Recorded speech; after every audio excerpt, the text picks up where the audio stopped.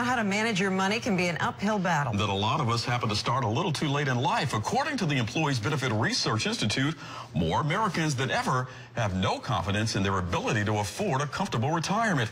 News Channel 8's Adrian Pedersen talked to an expert who says taking the mystery out of money starts at a very young age.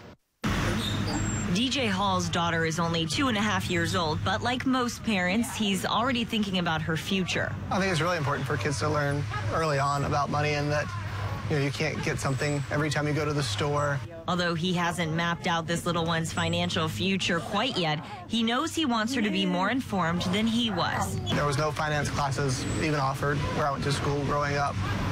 And so, yeah, you basically just trust the advisor to say, oh, I want something that's not high risk, but is not low risk.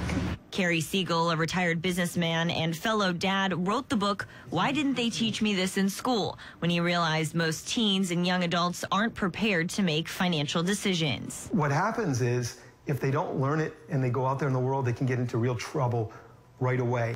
Siegel says taking care of your finances doesn't have to feel like learning a foreign language. Here are 3 things he recommends teaching your kids early.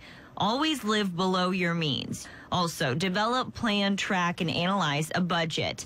And once you start working, take 50% of every salary increase and save and invest that.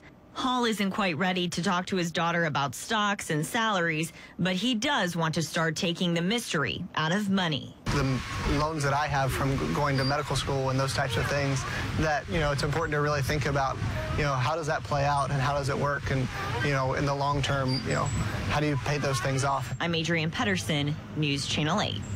And Siegel also recommends using things that your children can relate to, like buying snacks at a baseball game.